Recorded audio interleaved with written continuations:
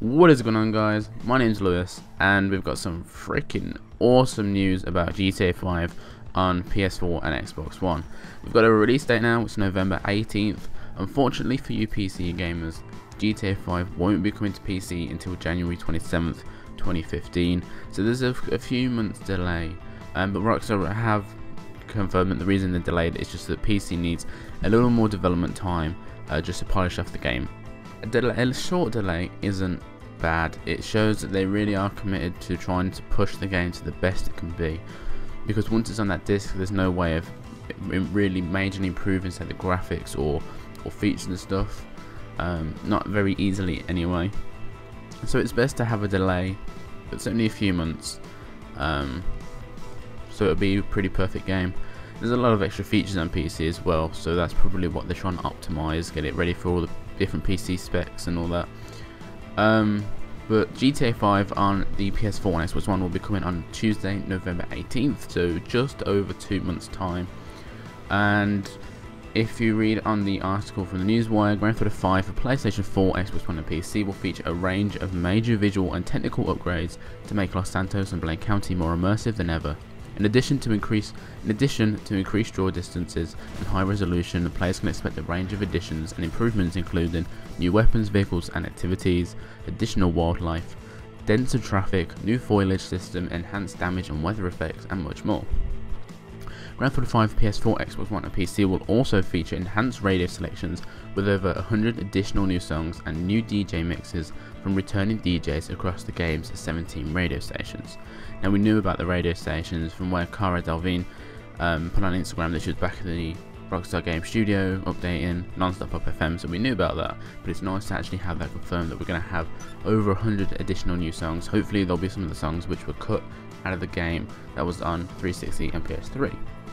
All players who pre-order the game will get $1 million in-game bonus cash to spend across Grand Theft Auto 5 and Grand Theft Auto Online, so you got 500,000 GTA dollars for story and 500,000 for GTA Online. A host of new exclusive content also awaits for players returning from the PS3 and Xbox 360 versions, including rare versions of classic vehicles to collect from across the Grand Theft Auto series, such as the Dukes, the Dodo seaplane, and a faster, more maneuverable blimp. Activities including wildlife photography and new shooting range challenges, new weapons, and more. So, returning vehicles pretty well. The Dukes was one of my favourite muscle cars from GTA 4. The seaplane is going back. A lot of people wanting the seaplane. That was in the first trailer, and we didn't see that in any other trailer, I don't think, or in the final game on 360 and PS3.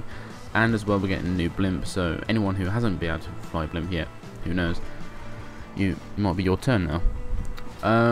We've also got enhancements to Grand Theft Auto Online, including an increased player count, with online play now up for 30 players on PS4 and Xbox One. All existing gameplay upgrades and Rockstar created content released since the launch of GTA Online will also be available for the PS4, Xbox One and PC, with much more to come. Now, that says up to 30 players for PS4 and Xbox One. It doesn't mention PC, and the reason is I think PC will have a more in-depth server based online. I think there'll probably be like 64 players or 60 players for GTA Online and PC, because PC can hold it. But consoles, I believe, is a little more tricky to get the servers to hold that sort of amount.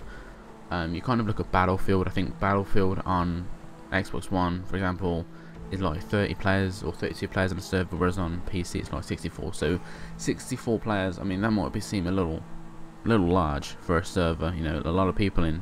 You imagine 64 people roaming around in free roam in GTA Online. It's going to be pretty hectic, especially if loads of people have got jets and stuff.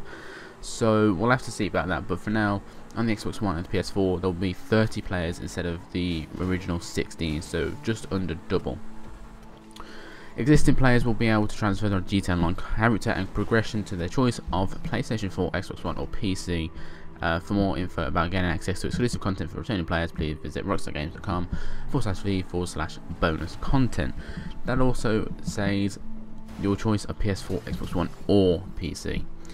That makes it sound like you can only choose one platform to transfer your data to. I don't know. That I really hope we get a little bit more information about, just so Rockstar can make it clear.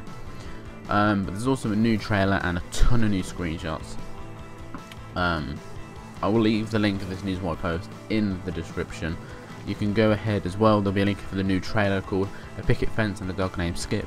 You can click both of them, read a lot about the new version. If you want, check all them 16 new PS4 screenshots out and watch the trailer. Both are really epic, and I really can't wait for November 18th. If you're looking forward to GTA 5 on the PS4 and the Xbox One and PC, even though PC is coming out a few months after the new gen consoles, then let me know in the description. Let me know in the comments. I always say that in the description. Same thing. Let me know in the comments. And if you are looking forward to it, leave a like as well. Let me know in the comments or through Twitter at iLewishGTA what you're most looking forward to GTA 5 on the PS4, Xbox One and PC. What sort of new feature are you looking forward to the most? Are you looking forward to the returning vehicles from the GTA series? Are you looking forward to the denser traffic, the new activities, new weapons?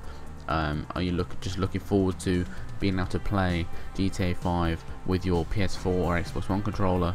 Or are you just generally looking for GTA 5 on the new gen because it just looks freaking awesome? To say, let me know in the comments, in the description, the comments. And if you want, through Twitter, you can go and follow me there as well.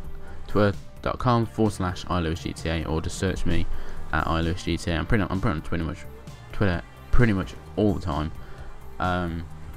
So I'll definitely check out your tweets. Let me know what you think of the new trailer, what you're looking forward to in the new versions. And for now, I will see you in my next video.